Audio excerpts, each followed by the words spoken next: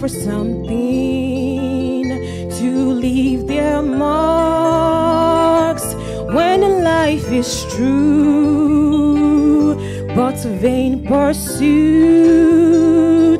will count for nothing. Time will erase whatever we do. I want my life to count for Jesus, for earthly things will quickly fade. No need to add to worldly riches. I only seek eternal gain. I want my life to count for Jesus, for earthly things will quickly fade. No need to add to worldly riches. I only seek eternal gain. I want to hear, well done, well done. I am so glad, you made it home. Step inside and see what's rest just behind those pearly gates. I want to hear Jesus say, well done.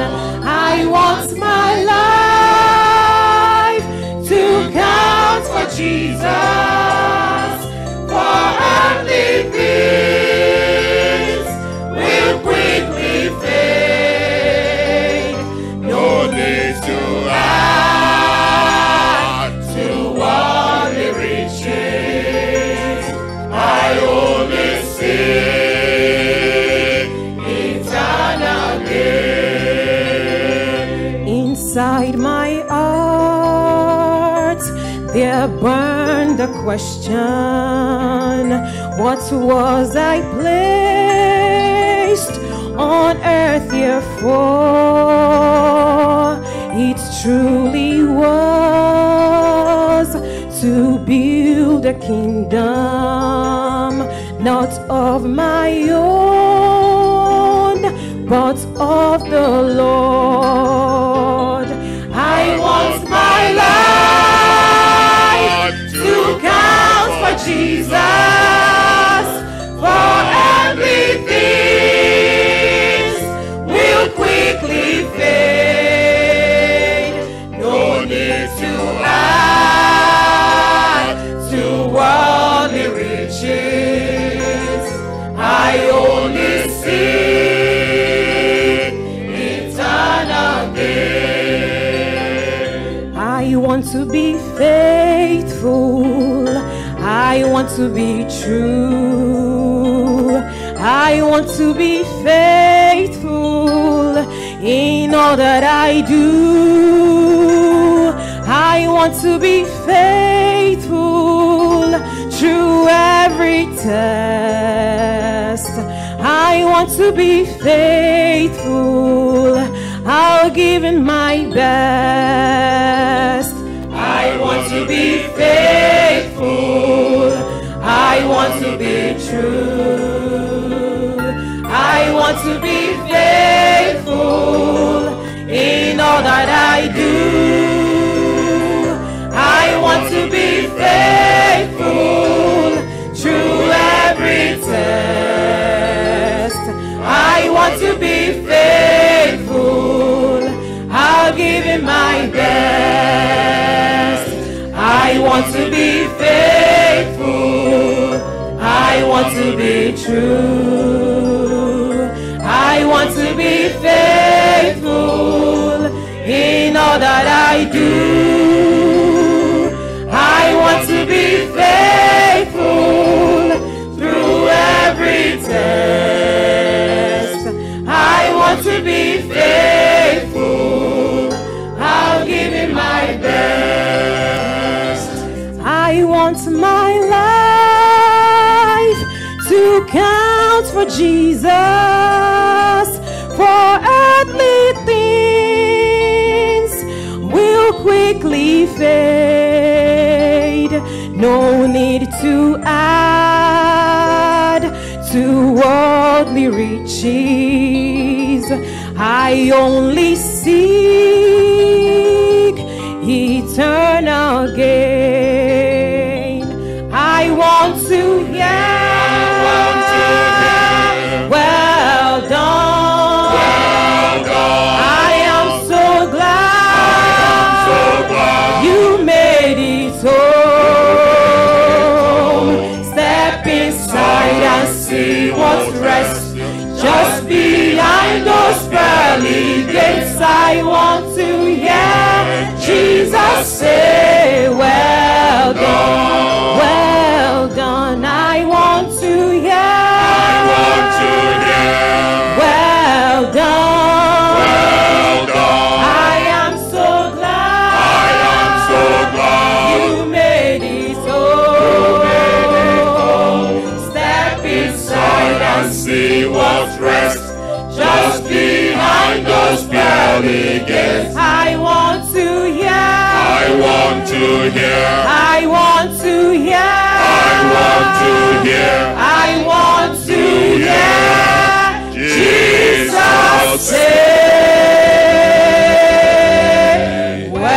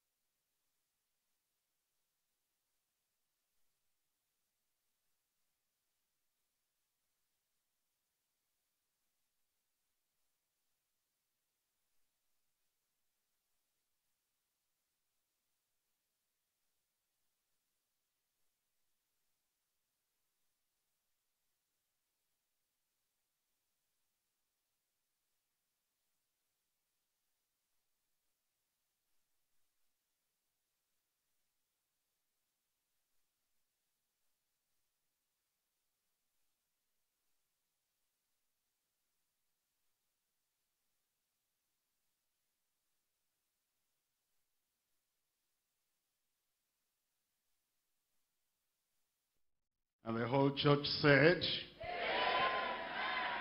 I welcome everyone to the Bible study tonight in Jesus' name. I pray that tonight will be an enriching night for everyone. Let's pray together. Father, we thank you for the Bible study tonight. We thank you for your people gathered here. And we pray for all those who are hearing the word right now, both here and all over the city of Lagos and the state of Lagos, and also all over Nigeria and beyond Nigeria and Africa and beyond Africa.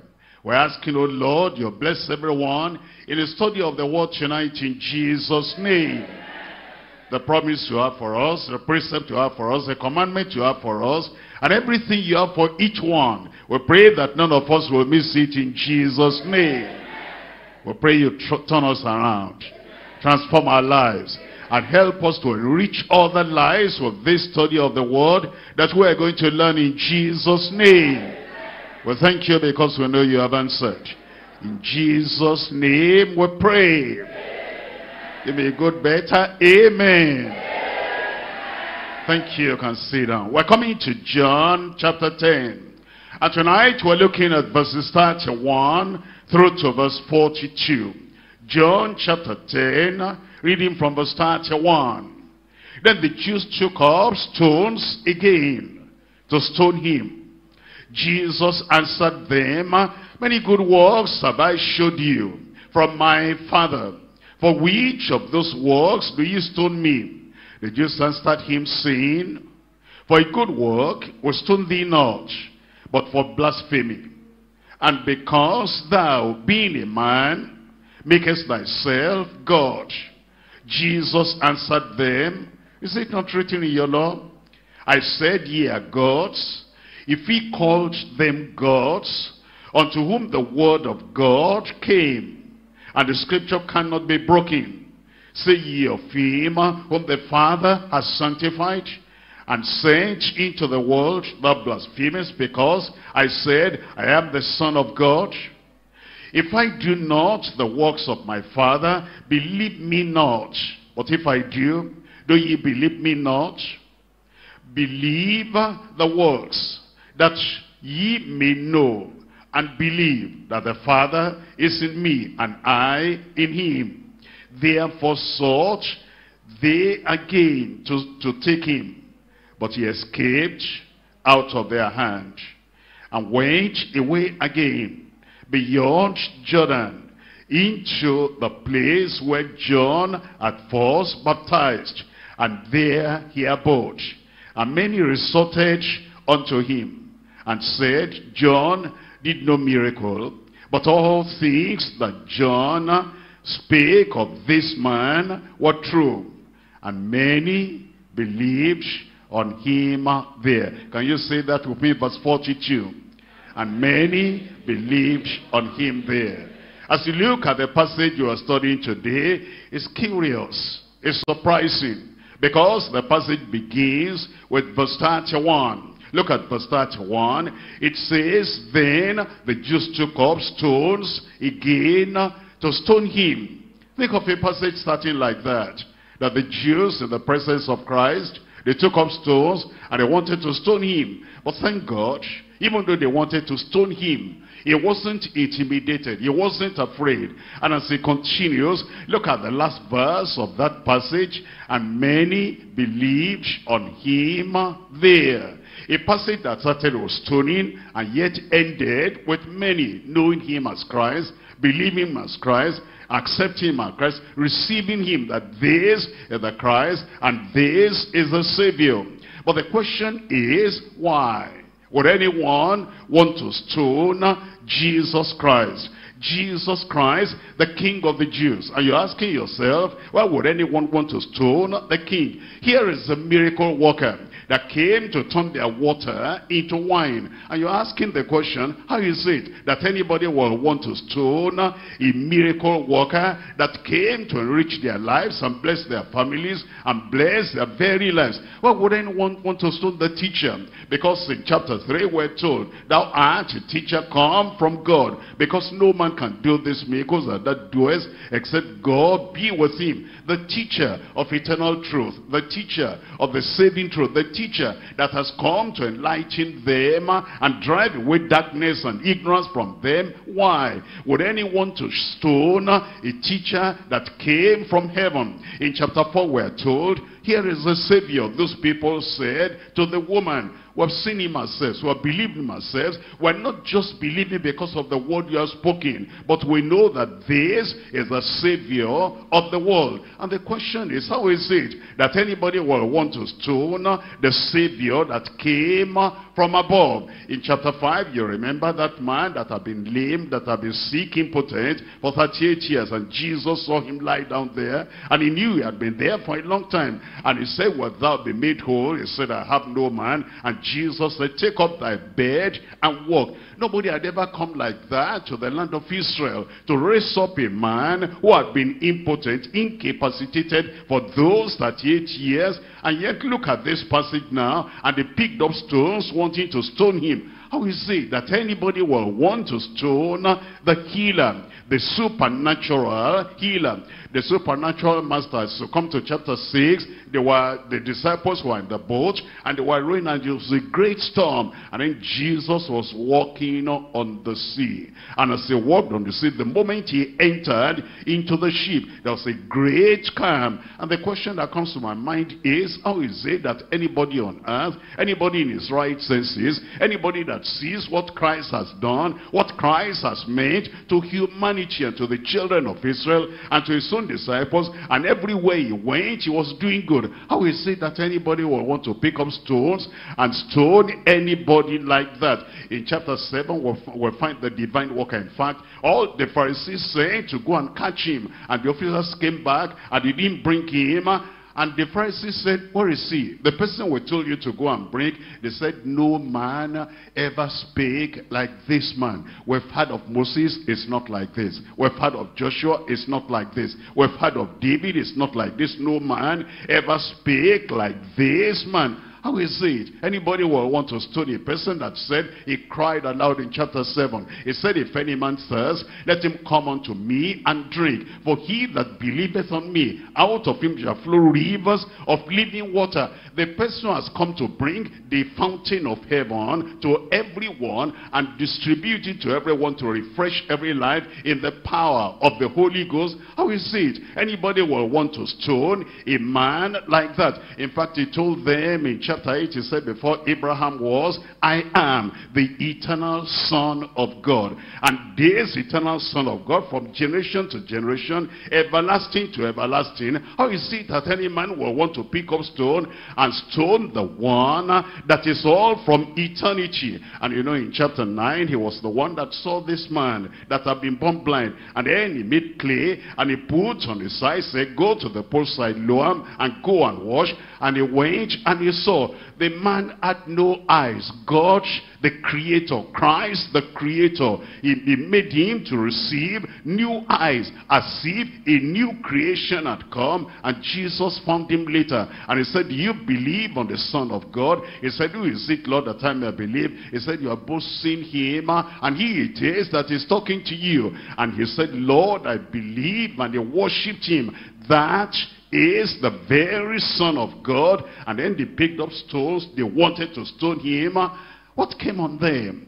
How is it that anybody will want to stone the very Son of God? We'll come to chapter 10, and it's been talking to us and teaching us, "I am the good shepherd. The good shepherd gave his life for the sheep." He said, "All the sheep I have, which are not of this fold, them I must bring. There'll be one fold, and there'll be one shepherd." How is it? Is the shepherd of the whole sheep, all the sheep in the whole universe, in the whole earth, from generation to generation. How is it anybody will want to stone the universal shepherd? How is it this unique shepherd? How is this unusual, uncommon shepherd? Anybody will want to pick up stone and stone him.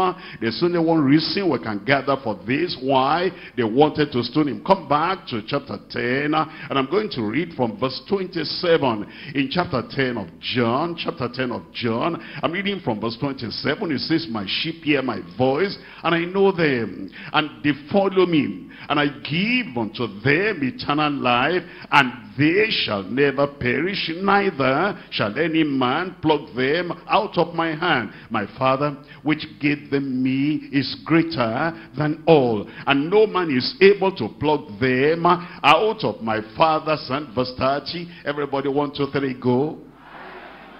I and my Father are one. Then the Jews took up stones and they began to stone him. You know what? They didn't understand. Because of their ignorance, because of their lack of understanding of what he had just said. He said, nobody can pluck my sheep out of my hand. Hold on to that. And then he turned around, he said, nobody can pluck my sheep out of my Father's hand. He made the Father and himself equal. Nobody can pluck anybody out of my hand. Nobody can pluck anyone out of my Father's hand. That means your hand is as strong as the hand of your Father. The hand of Jesus, the strength of Jesus, the power of Jesus, the upholding grace of Jesus is as strong as mighty as the upholding grace of the Father. And because he equated himself with the Father, and then he told them plainly, I and my Father are one. They couldn't bear that. Therefore it says in verse 31, then the Jews took up stones again to stone him. Put this down. Ignorance brought indignation. Ignorance, their ignorance of who Jesus Christ was, that's the thing that brought the indignation and the anger and the wrath that they had. And they said, no, a man like this, a person like this will not live. You see, when a sinner does not understand the word of God, instead of understanding, instead of praying, instead of pleading, oh Lord, make me to understand, instead of that, indignation will well up inside him. Anger will well up inside him. Wrath will well up inside him. Filled with anger and indignation, he'll want to do the undoable. He'll want to stone the everlasting God. He'll want to stone Emmanuel. He'll want to stone God with us. He'll want to stone the Savior of the world. He'll want to stone the shepherd of the sheep. But all is because of ignorance. Because they understood not. Look at John chapter 8. John chapter 8, I'm reading from verse 43. Why do ye not understand my speech? Even because ye cannot hear my word. They didn't understand. I and my Father are one. And because of that lack of understanding, that's why they picked up stones and they wanted to stone him. Look at John chapter 10. I'm reading from verse 6. John chapter 10 verse 6. This parable speak Jesus unto them, but they understood not what things they were, which he spake unto them. I am the door, I am the shepherd, I am the way, I am the truth, I am the life. Before Abraham was, I am. All that they couldn't understand, that the Almighty God had said in Exodus, I am that I am. And here comes the Son of God saying, I am, I am, I am. Repeating that over and over, that he is the eternal one. As eternal as the Father is, so eternal the Son is. As everlasting as the Father is, so everlasting is the Son. As great as the Father, so great is the Son.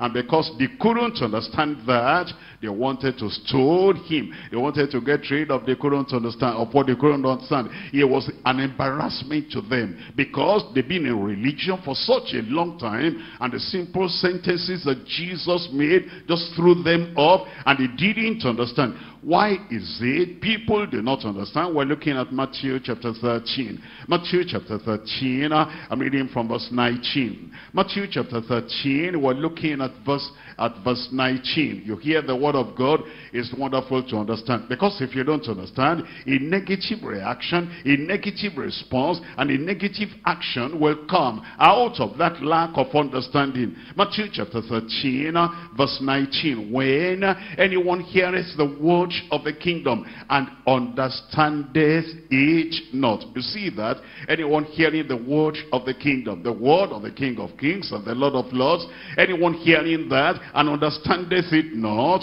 then cometh the wicked one and catcheth away that which was sown in his heart. This is he which received the seed by the wayside. lack of understanding. And because of that lack of understanding, they couldn't bring forth fruit. And because there wasn't any fruit of redemption, any fruit of righteousness, any fruit of repentance, then the only thing they could do is that because the life of Jesus was convicting them, because the stand of Jesus was convicting them, the utterances of Jesus were convicting them, they couldn't stand the conviction. And the only thing to do is to get rid of what was bringing that conviction to them. Acts of the Apostles, chapter 28, I'm reading from verse 27. Acts of the Apostles, chapter 28, we're looking at verse 27. It's a problem of understanding. I pray you will understand.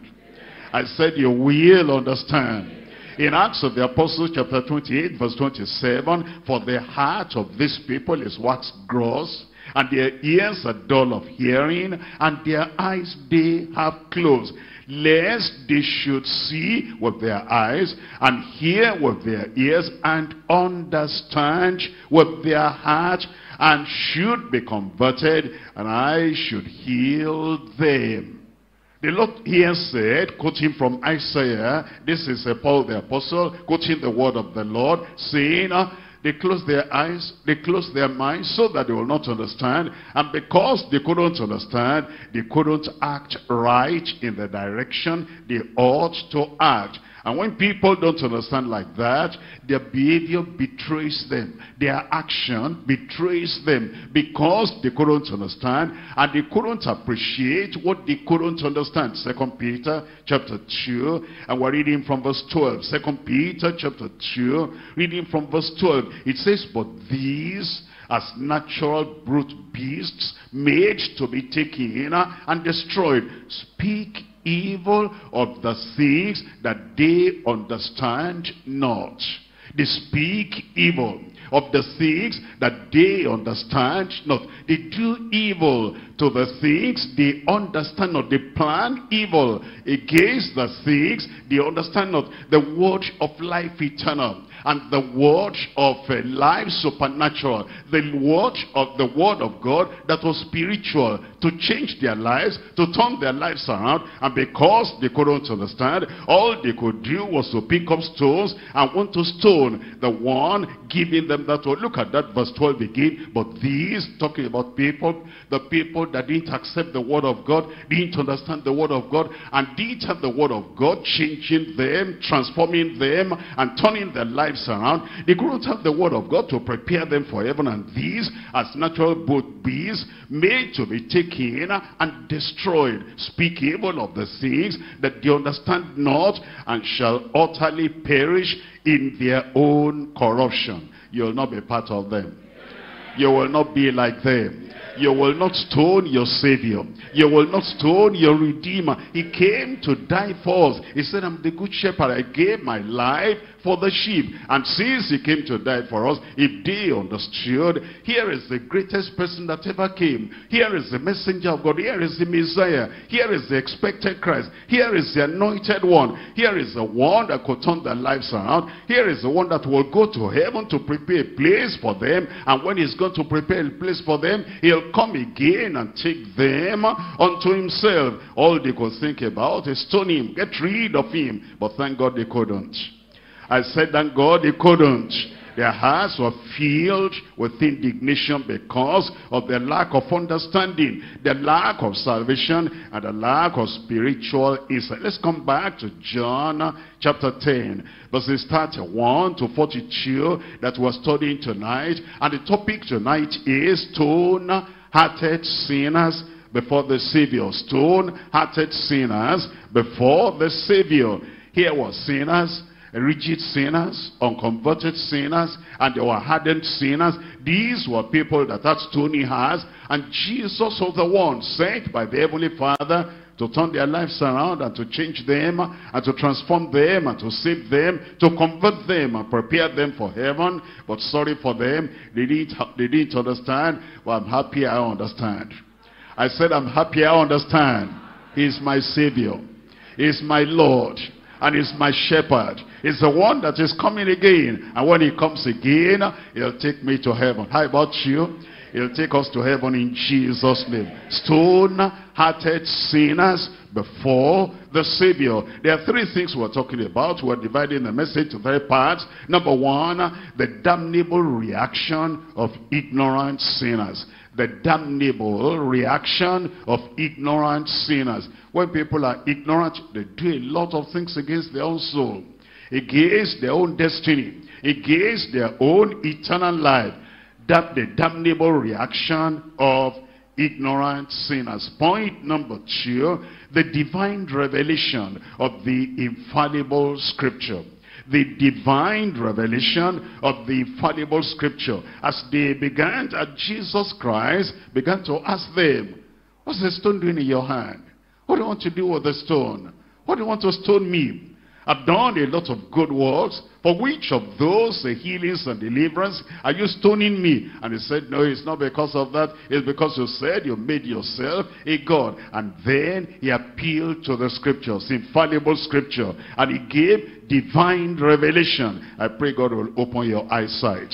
The divine revelation of the infallible scripture. Point number three, the decisive response to the incarnate Son. The decisive response to the incarnate Son. Because we have the response of the people eventually when they said, and many resorted unto him and said, John did no miracle, but all things that John spake of this man were true. Here is their decisional, decisive response to that incarnate Son, and many believed on him there. You'll be a believer. I said you'll be a believer. You'll be among the many going to heaven that believe on the Lord Jesus Christ. Coming back to point number one. Tell me number one there. The damnable reaction of ignorant sinners. We're coming to John chapter 10, and I'm reading from verse 31. Verse 31, then the Jews took up stones again to stone him. Jesus answered them, many good works have I shewed you from my Father, from the opening of the eyes of the blind, to the raising of the dead, and to curing the leper, cleansing the leper, and then the issue of blood, all that dried up. And the people that had evil spirits, he removed everything, he delivered them, and whatever problem they had, he touched him or he touched them, and all those problems went away. Many, many good works, almost uncountable, many good works have I showed you from my Father. For which of those works stone ye me? Then the Jews answered him, saying, for a good work, for a miracle, and for those supernatural wonders, we stone thee not, but for blasphemy, because thou, being a man, makest thyself God. They understood what he said. They understood. They were not deceived at all. They understood what he said when he said, I and my Father are one. You cannot say God and man are one. You cannot say God and angel are man. But God and the Son of God, like God, having the same nature as God, coming from all eternity as God, from generation to generation as God. Everything the Father can do, he can do. The Father can raise the dead, he can raise the dead. The Father can give life, he can give life. The Father can create, he can create. And so he said, I and my Father are one. They understood that meant that you are saying that you are God. And because they didn't accept that, that's why they said, that's blasphemy. We cannot take that. But let's understand, these people, their hearts were hardened. Zechariah spoke about them. Look at Zechariah chapter 7. Zechariah spoke about them. They were not reading their scriptures. If they were reading their scriptures, they would have understood that they were fulfilling prophecy. Look at Zechariah chapter 7, and I'm reading here from verse 12. Zechariah chapter 7, reading from verse 12. Yea, they made their hearts as an adamant stone. They made their hearts, they were hardened as adamant stone, lest they should hear the law and the words which the Lord of hosts has sent in his spirit by the former prophets. Therefore came a great wrath from God, from the Lord of host. They hardened their hearts. And this is not the first time they'll pick up stones. Say this was their normal reaction whenever they didn't understand anything, instead of accepting ignorance and accepting that they were blind, accepting that they could not see, accepting, saying, Lord, we're spiritually blind, help us, open our eyes. Instead of coming to the Lord and pleading that the Lord will change their spiritual condition whenever they didn't understand anything, the next thing is they bend down. What do they pick up? I said, what did they pick up? But they never used that stone on Jesus, because Jesus was not meant to be stoned. And whatever is not meant for you will not come your way.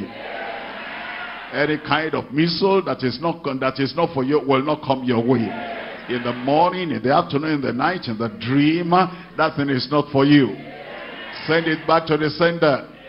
I said, send it back to the sender. It will not come upon you in Jesus' name. Hey, look at John chapter 8. John chapter 8. I'm reading from verse 56. John chapter 8 verse 56. Your father Abraham rejoiced to see my day, and he saw it and he was glad. Look at verse 57. And then the Jews said unto him, thou art not yet 50 years old, hast thou seen Abraham? Look at this. Jesus said unto them, Jesus said, are you hearing? I said, are you hearing? Verily, verily, I say unto you, tell me out aloud. Before Abraham was, I am. Look at verse 59. Then took they up, tell me, stones to cast at him. Did it get to him? No, it never got to him. It will not get to you. But Jesus hid himself, and he went out of the temple, going through the midst of them. So they passed by. Look at this. You see, whenever they did something like that, it just showed their ignorance, showed their hardness of heart. We're looking at Matthew chapter 12. Matthew chapter 12. This had been their plan for a long time. They hated him in their heart. They detested him in their heart. They rejected him in their heart. And they were not even prepared to understand. He was saying something they were ready to misunderstand, because their ignorance always came to the surface whenever Jesus said anything. Matthew chapter 12, and I read from verse 13. Then said he to the man, stretch forth thine hand. And he stretched it forth, and it was restored whole like as the other. A normal person will be happy. We'll see a miracle we've never seen. A reasonable person will be happy. We've just seen something now. No prophet had ever done this, and no preacher had ever done this in their own day. And there is no priest that did this in their own day. That Jesus Christ, proving to them his credentials of the Messiah, his credentials that this is Jesus the Christ and the Savior of the world. He just told them, stretch forth the hand, and it was restored like the other. But look at the reaction, look at the response, and look at what they were going to do. Then the Pharisees went out and held a council against him. Tell me how they might destroy him. I thought they said, for a good work we stone thee not. This is a good work here. This is a good work he had done. And because now he did this that no other person had done, that's why they wanted to stone him. Luke chapter 19, I'm reading from verse 46. Luke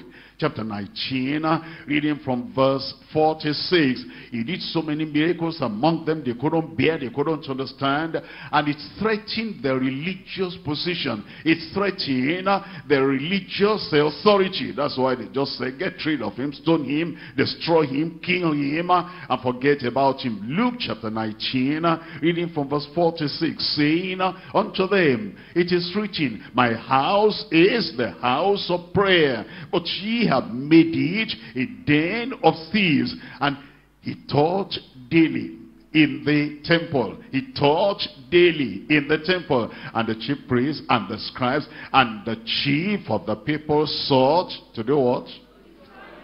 To destroy him. He had not done anything bad. He just taught the word of God and taught the words of the kingdom. And then he taught them like a man having authority, which all those Pharisees and the Sadducees did not have. That because of that, all they could think about is stone him, get rid of him because of the great work he had done. Think about these Jews. Let's come back to John. We're coming back to John chapter 10, and I'm reading here from verse 31. John chapter 10, verse 31. Then the Jews took up stones again to stone him. You think about this, so near yet so far.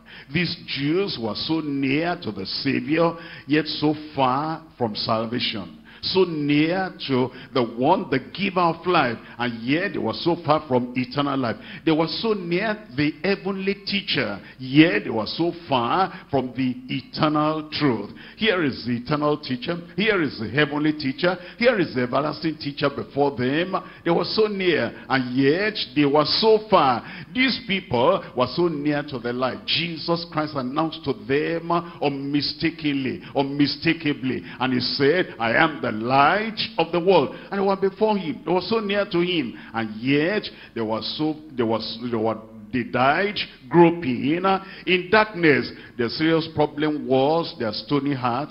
The serious problem was their hardened hearts. The serious problem was their deceived hearts. The serious problem was their blind hearts, their proud hearts, uncircumcised hearts, their seared conscience. Let's come back to this again. We're looking at Zechariah chapter 7 again. And I'm going to read that verse 12 for you to understand what their major problem was. And if they saw that their hearts were hard, they could have taken that heart to the Lord and said, Lord, you know, our heart is so hard. Our heart is so stony. Can you soften the heart for us? We want to believe. Help thou our unbelief. But instead of praying, instead of seeking the Lord, all they could think about is stone him, kill him, destroy him, get rid of him, and then there'll be no light again.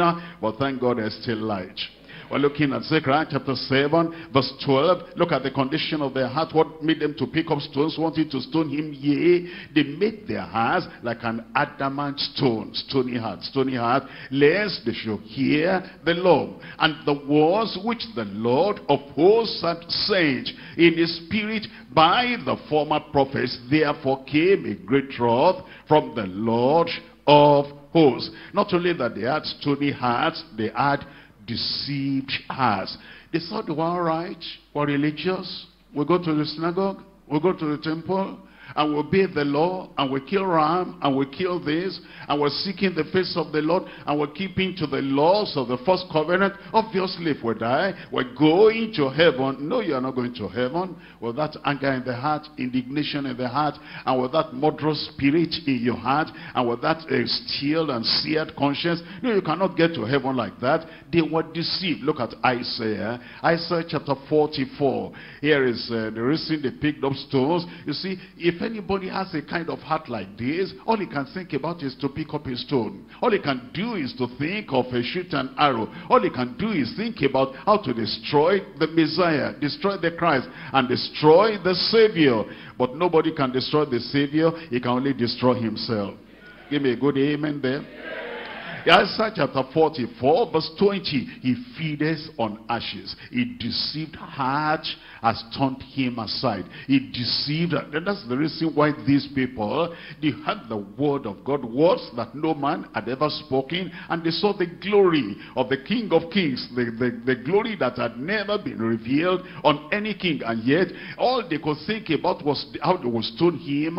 He feedeth on ashes. A deceived heart has turned him aside, that he cannot deliver his soul, nor say, is there not a lie in my right hand? You see that? We're looking at Jeremiah chapter 48. Jeremiah chapter 48, and I'm reading from verse 29. Jeremiah chapter 48, and we're reading from verse, tell me the verse now. From verse 29. Jeremiah chapter 48, we're looking at verse 29. It says, we've heard the pride of Moab. He is exceeding proud. His loftiness, his arrogancy, and his pride, and the haughtiness of his heart, the haughtiness of his heart. It's a proud heart that, oh, we have the truth. Anything that anybody says different from what you know already cannot be true. We've seen the Pharisees. They told us everything there is to tell. We've seen the priests and the chief priests, and they have taught us everything there is to teach. Anybody that comes to say any other thing beyond what we know, will seal it up. It cannot be true. That's pride. To say, I know everything. Christ comes, the Savior comes, the shepherd comes, the way, the truth, and the life comes. The resurrection and the life comes, and it comes to point out the way and say, no, I am not accepting that. I know everything already. Thank God I don't know everything.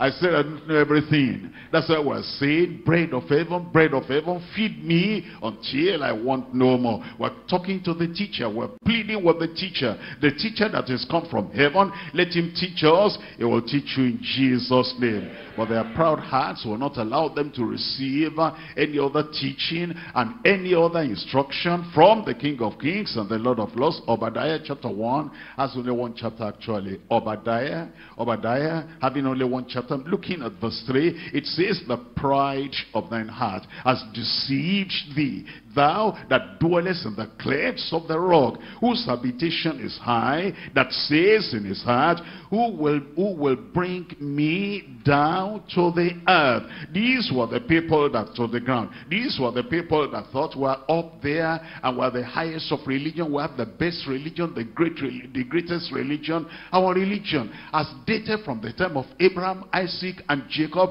and we have got to the zenith. We have got to the top, and there's no other thing, and nobody can bring us down. And God said, I'll bring you down. I'll bring you down because your heart is so proud. You're not accepting what I've given to my only begotten son. We're looking at Acts of the Apostles chapter 7. Acts of the Apostles chapter 7, and we're reading from verse 51. Acts chapter 7. This is the condition of their heart. The heart that made them to reject the truth. The heart that made them to refuse the truth. The heart that made them to want to pick up stones and stone Jesus. It says in Acts chapter 7 verse 51, ye stiff-necked and uncircumcised in heart and ears, ye do always resist the Holy Ghost, as your fathers did, so do ye. As your fathers did. Your fathers missed everlasting life, and you're doing the same thing. You're missing everlasting life. Your fathers missed heaven, and you're doing the same thing. You're going to miss heaven. Your fathers had hardened heart, unbelieving heart, proud heart, haughty heart, uncircumcised heart, and you are doing the same thing, and you're going to miss heaven. As your fathers did, so do ye. It was a great warning. I pray whatever our parents have missed, we're not going to miss. Whatever they lacked, we're not going to lack. We're looking at Ephesians chapter 4. Ephesians chapter 4, I'm reading from verse 18. Ephesians chapter 4, verse 18. Having their understanding darkened. That's why they wanted to stone Jesus. They were darkened in their hearts and their understanding, being alienated from the life of God through the ignorance that is in them, because of the blindness of their heart. Because of the blindness of their heart. There was something that had happened to their conscience, that if they did anything, they wouldn't feel guilty at all. You see, when the conscience is seared, when the conscience is hardened, when the conscience will not allow any light to come in, people can do anything, anywhere, anytime, anyhow, because there's no conscience to check them. That's why they go on in evil. And if they die like that, it's unfortunate for them. They will perish. We're looking at 1 Timothy chapter 4. 1 Timothy chapter 4, and I'm reading from verse 2. Speaking lies in hypocrisy, having their conscience seared with a hot iron. Having their conscience seared with a hot iron. What happened to these Jews that picked up stones and wanted to stone Jesus Christ? The tradition of historic religion. You see, one religion has dated a century, 2 centuries, 3 centuries, And 1,000 years, 1,500 years, I've been there for a long time. They just be quoting history. There is no present experience of forgiveness of sin. There's no present experience of conversion. There's no present experience of being born again. But, you know, this religion, our father brought it to this village. And this is the place where Deacon so-and-so, this is why it was ordained. Archbishop so-and-so, this is why it was in historic religion. And that tradition of historic religion hindered them from seeing the light of the gospel. Christ, the way of life, the way, the truth, and the life was right before them. And yet they missed heaven. How is it with you? How is it with you? I've been in the church since history. I've been in this ministry since this time. That is history. What's the present condition of your heart? How are you responding? How are you reacting to the word of God, to the word of life? And what change, what transformation is that word of life doing within you today? In your office, do they know that that's a child of God? In your family, do you know that that's a different person? He's distinguished. She's different. She'll not do this with us. We can see the light in her life. But you know, if you don't have that, only historic religion, I pray you'll drop all the useless things and then come to life in Christ in Jesus' name. And then, anytime something happens you don't understand, you will not be looking for a stone. You'll kneel down right there. You'll say, Lord, I don't understand. Open my eyes of understanding that I will understand the word of God. And the Lord will open your eyes of understanding in Jesus' name. Let's come back to John chapter 10. John chapter 10. I'm reading now from verse 34. John chapter 10, verse 34. Already now you know that the stones in their hands have dropped down because Jesus Christ is stood there without fear. You'll not have any fear. He stood there without intimidation. You will not be intimidated. He stood there without any compromise. He stood because he was the Messiah, the Christ, and he had conviction. And any stone in one hand, in 2 hands, in 10 hands will not take his conviction away. And I pray that no stone will take your conviction away. And no anger of anybody, of any Pharisee, of any Sadducee, of any Jew will take your conviction away in Jesus' name. And so now, he continued with them, he continued reasoning with them. Look at verse 34. He said, Jesus answered them, is it not written in your law? And he said, ye are gods.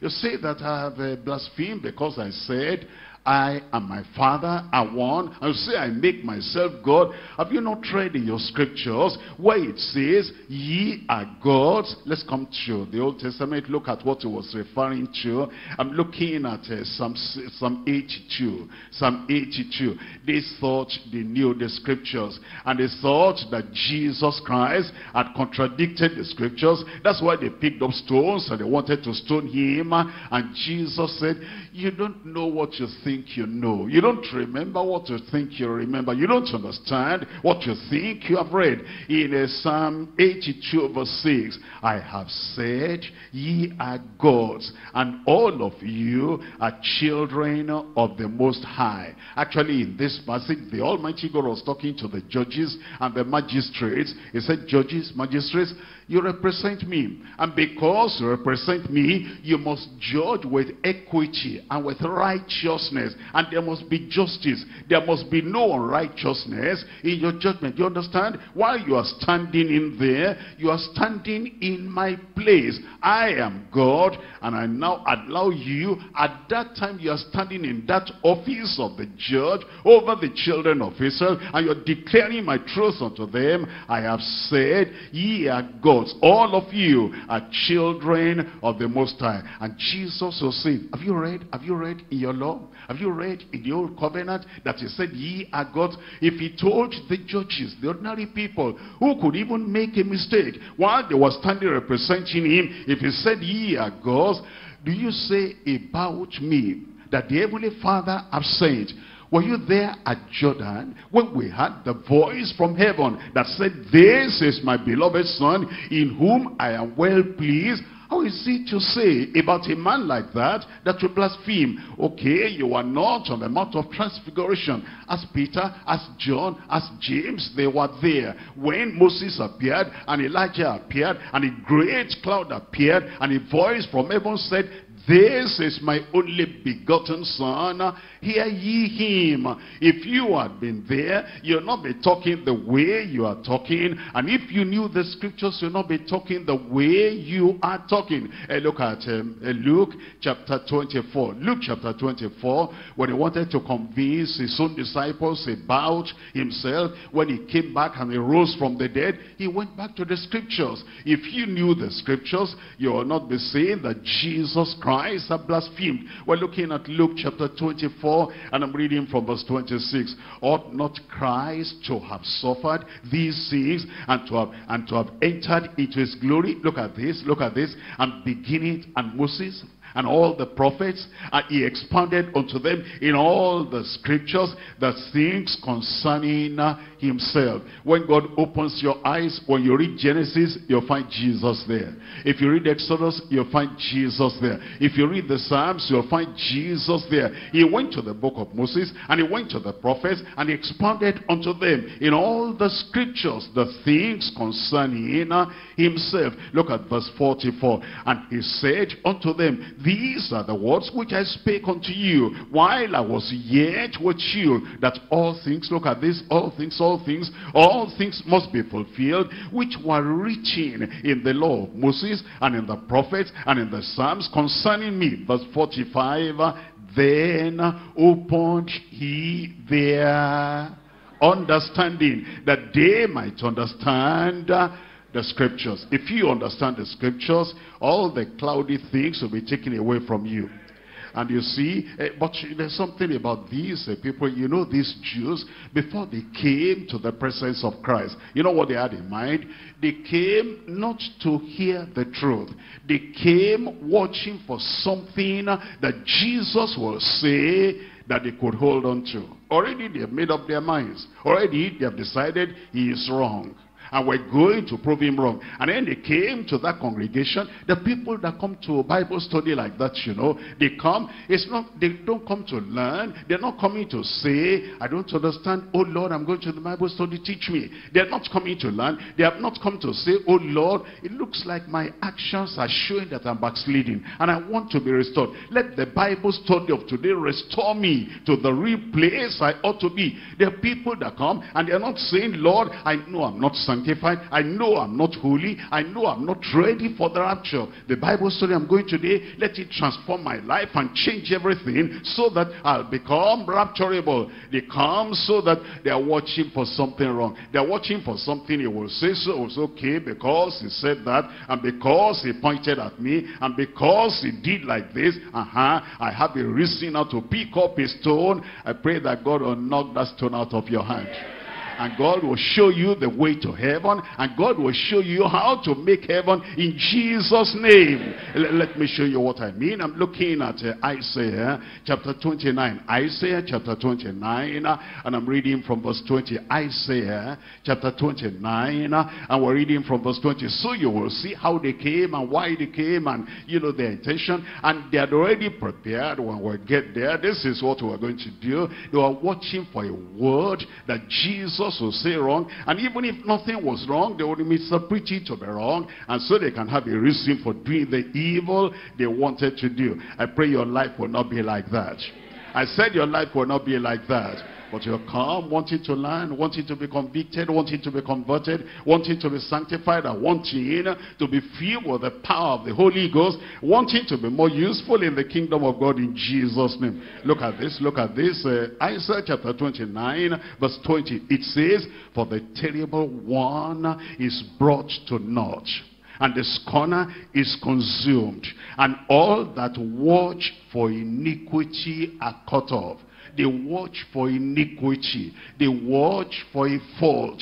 They watch for something to go wrong. They watch for iniquity. They are cut off. Look at verse 21. That make a man an offender for a word. That's what they did to Jesus. They were listening intently. They were listening critically. And they were listening with both ears. They wanted to find something he will say. They'll say, that is wrong. And because he said that, we have the right to pick up the stone and stone him. Verse 21, that make a man an offender for a word, and lay a snare for him that reproveth in the gate, and turn aside the just for a sin of naught. For something that doesn't have any consequence, for something of no consequence at all, they turn aside a man that is saying the right. If you attend a place of worship, if you attend a place of Bible study, if you attend a crusade with such a mind,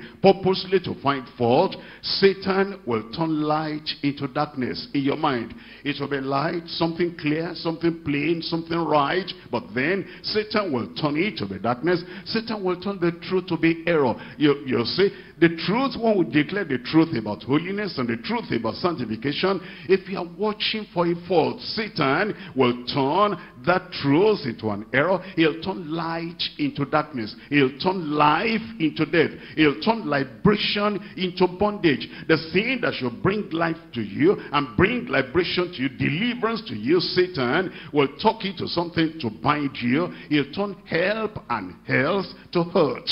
The thing that should heal you, and that's the word of coming forth, it will heal you in Jesus' name. But you know, if you have a wrong heart, if you have a wrong attitude, that thing that should help you and heal you will hurt you. The thing that will make the preacher to be your friend and the Savior to be your friend, he'll turn the preacher, he'll turn the Savior to be your foe and your enemy. He'll turn the shepherd to become a stranger unto you. Here is the shepherd of the sheep that was calling upon them, believe. And as you believe, I'm going to gather you unto life eternal, unto life everlasting. And the thing that shall come to you as this is the Savior, this is the sanctifier, this is the purifier, this is the refiner, this is the shepherd and the bishop of your soul. That word will turn to you as if that's the word of a stranger. The one that will turn, that will show you that here is the begotten Son of God. You'll say he's a blasphemer instead of believing, because you came with a wrong attitude,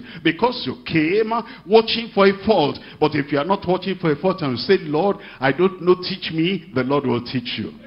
The Lord will turn your life around, and you will never be the same again in Jesus' name. And then, if the defending of the scripture is your goal, that I came so that I will honestly contend for the faith once delivered unto the saints, you will not deny the scripture in Jesus' name.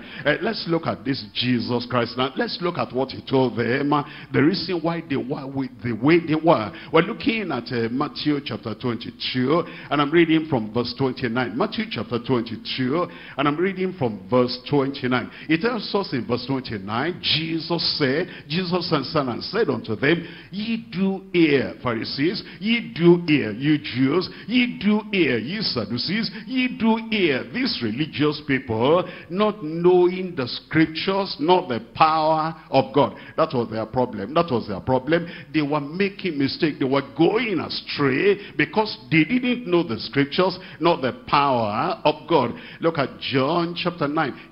John chapter 5, he was redirecting them to the scriptures. He said the scripture cannot be broken. If you understood the scriptures, you understand that this is in line with the scripture, that I said, I am the Son of God. In John chapter 9, I'm reading from verse 39. Search the scriptures, for in them ye think ye have eternal life, and they are they, that's the scriptures, and they are they, that's the holy writings, and they are they, that's the Old Testament, and they are they that testify of me. I pray when you read, you'll discover that word, and you'll see it talks about Jesus in Jesus' name. Now, we're coming back to the Old Testament now. How is it? He said, if you had known the scripture. What did I say? That you're picking up a stone. What have I said? That you're full of indignation. What have I said? That you're picking up stone to stone me. I just said, I'm the Son of God. Didn't you hear that in your Old Testament? We're looking at Psalm 2, and I'm reading here from verse 1. Why are you angry? Why are you so pugnacious? And why are you so filled with indignation? We're looking at Psalm 2, verse 1. Why do the heathen rage and the people imagine a vain thing? The kings of the earth set themselves, and the rulers take counsel together against the Lord and against his anointed. You see that? Against the Lord, that's God, against his anointed, that's Christ, saying, let us break their bands asunder and cast away their cords from us. He that sitteth in the heavens shall laugh, the Lord shall have them in derision.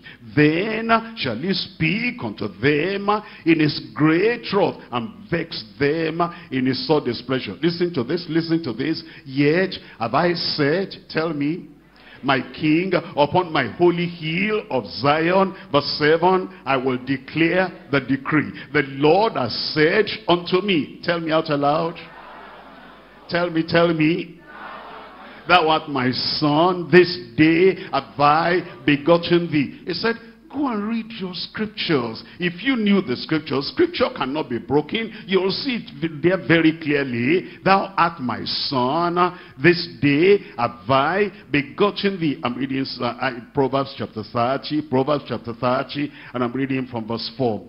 Proverbs chapter 30, and we're looking at verse 4. Here it tells us, it's asking a series of questions, and then you will see the point of the question. It says in Proverbs chapter 30, verse 4, who has ascended up into heaven, or descended? Who has gathered the wind in his fist? Who has bound the waters in a garment? Who has established all the ends of the earth? Hold on. You know, as you look at those questions, it's asking, anybody can answer this. Who has done this to hold the wind in your hand? Only God can do that. Am I right? And then, it says, who has established all the ends of the earth? Only God can do that. Look at this. What's his name? God. What is his son's name? Jesus. Old Testament. That's what Jesus was telling them. Why are you bending down to pick a stone? What's the stone doing in your hand? What did you hear? What embarrasses you? What is it you're opposed to? Why are you wanting to stone me? Because they said you are the Son of God. You make yourself equal with God. He said, but go and read your scriptures. And the scriptures cannot be broken. What's his name? What's his son's name? If thou can't tell. Thank God I can tell. I said, thank God I can tell. Somebody there, you can tell. You're telling Jesus' name. Hey, look at this. We're looking at Isaiah chapter 7.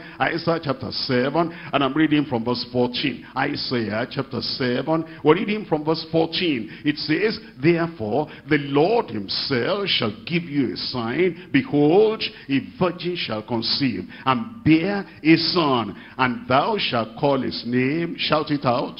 Emmanuel. Look at the meaning of that. We're looking at Matthew chapter 1. Emmanuel. And that's the scripture. Go back to read the Old Testament. Go back to read your scripture, and you will find what has been said concerning Jesus Christ. In Matthew chapter 1, I'm reading here from verse 21. Matthew chapter 1 verse 21. It says, and she shall bring forth a son, and thou shalt call his name Jesus, for he shall save his people from their sins. Now, all this was done that it might be fulfilled, which was spoken of the Lord by the prophet, saying, behold, a virgin shall conceive, a virgin shall be with child, and shall bring forth a son, and they shall call his name, tell me, Emmanuel, which being interpreted is God with us. Look at that. Look at that. Emmanuel is God with us. And we're coming back. We're coming from the Old Testament, Isaiah chapter 7, verse 14. And it says his name will be Emmanuel. And interpretation of Emmanuel is God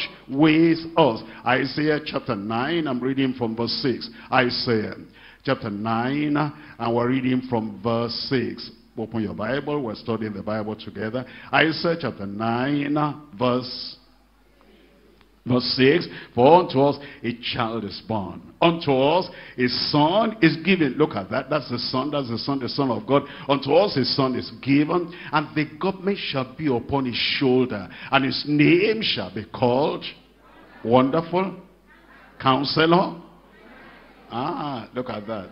That's the son, that's the son. And it says the son will be called the mighty God, the everlasting Father, the Father of eternity, and the Prince of peace. Of the increase of his kingdom and peace there shall be no end, upon the throne of David and upon his kingdom, to order it and to establish it with judgment and with justice from henceforth, even forever. And the zeal of the Lord of hosts will perform this. And now you have seen from the Old Testament scriptures, you've seen what Jesus Christ depended upon and what he relied upon, as he told them, I am the Son of God, and those who believe in me I give unto them eternal life, and no man is able to pluck them out of my hand.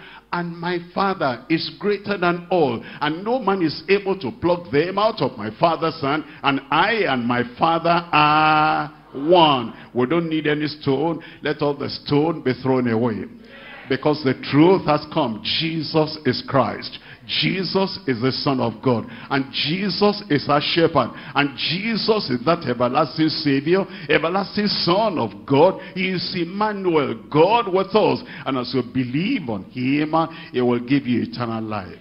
I said he'll give you eternal life. And now we're looking at Hebrews chapter 1. Hebrews chapter 1, I'm reading from verse 5. Hebrews chapter 1, reading from verse 5. For unto which of the angels said he at any time, Thou art my son, this day have I begotten thee. And again, I will be to him a father, and he shall be unto me a son. Verse 6, and again, when he bringeth the first begotten into the world, he says, Let all the angels of God worship him. Let all the angels of God worship him. Look at verse 8.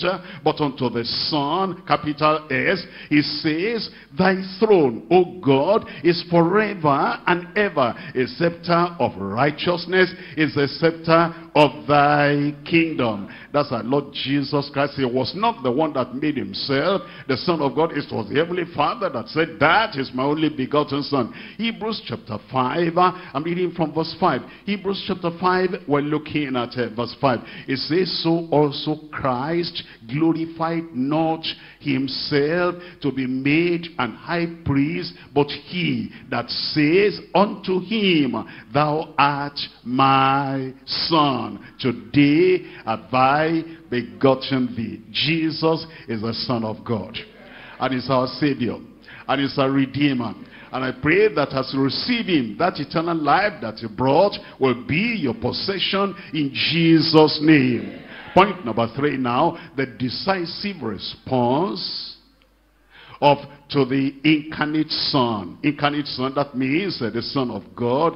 God, very God from all eternity, who put on human flesh. That's the incarnation there. The incarnate Son, the decisive response. We're coming to John chapter 10. John chapter 10, and I'm reading from verse 40. And went away again beyond Jordan into the place where John at first baptized, and there he abode. Well, after enlightening them, and then those who will take the truth, he left them. He departed from them. I pray the Lord will not depart from us. He will not depart from your house. But you see, the people that hear the truth and reject the truth, what do you expect? Because God says, my spirit will not always strive with men. The people that hear the everlasting truth, the saving truth, the redeeming truth, and then reject the redemption, they reject that salvation, what do you expect? My spirit shall not always strive with man. And because of that, Jesus departed from them. Look at what some people did, verse 41. And many resorted unto him. They left the Pharisees. They left those blind teachers. They left those hardened religious people. And they followed after Jesus. Many resorted unto him and said, John did no miracle. John the Baptist did no miracle, but all things that John spake of this man were true. And when they got to Jesus Christ, they said, we have no other Savior, we have no other Redeemer, we have no other Shepherd. You are our Savior, our Redeemer, our Shepherd. And many believed on him there.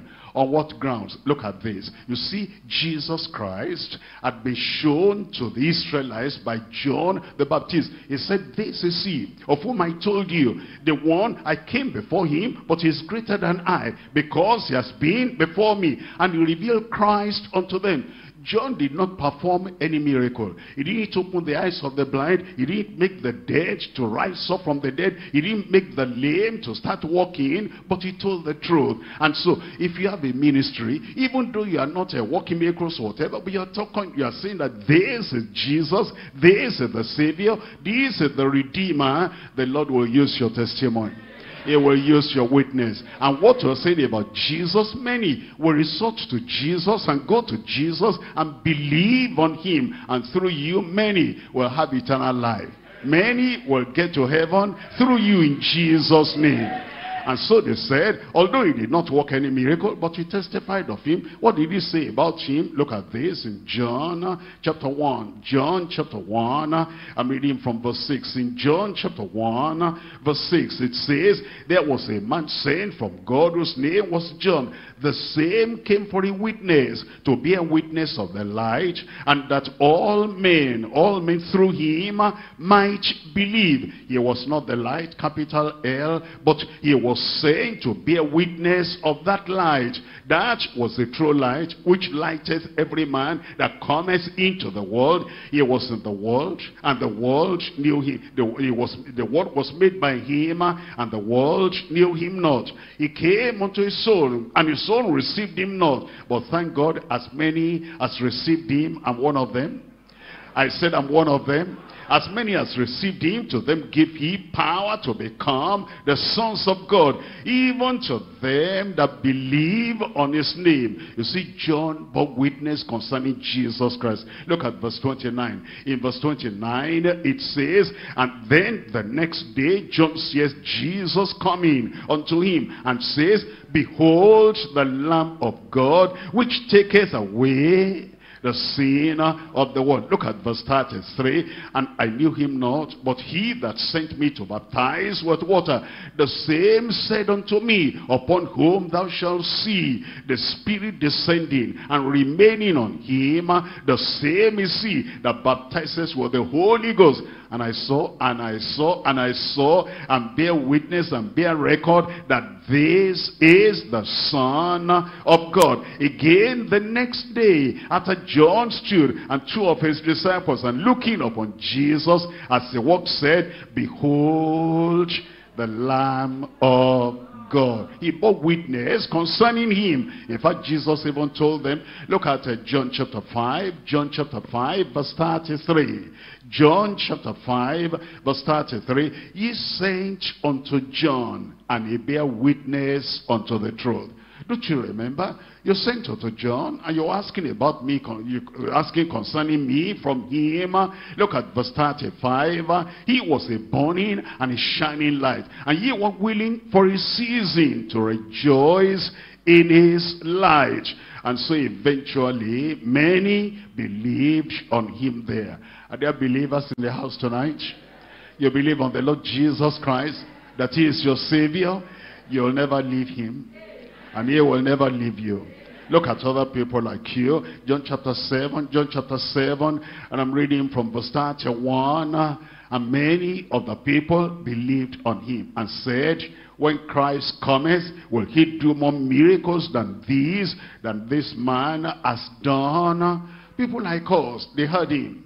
And they didn't allow Satan to take away the word from their heart. And they believed on him. They said, this is the Savior. That time he had not even died on the cross. He was still going to the cross. But now he has died on the cross. He has shed his blood for you. And now if you believe on him, he will save you in Jesus' name. Chapter 8 of John. John chapter 8. I'm reading from verse 30.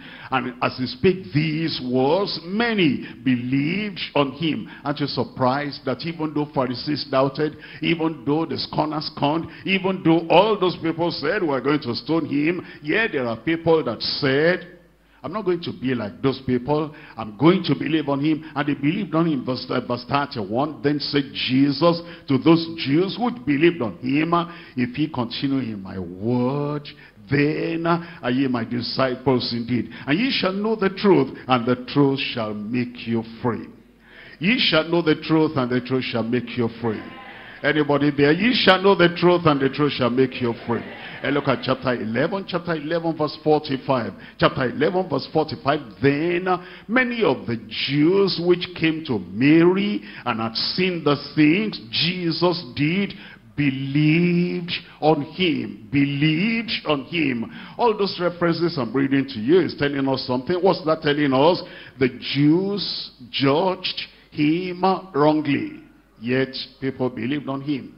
Antagonists accused him angrily, yet people believed in Jesus.